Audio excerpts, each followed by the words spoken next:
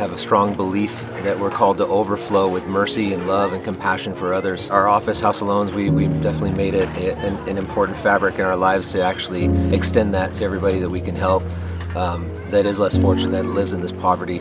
There's a verse in the Bible that says that those that have done to the least of these, they do it for me as well.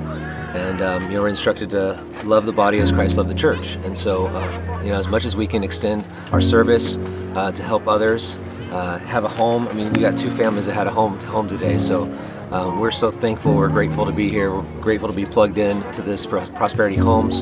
And yeah, we love being here.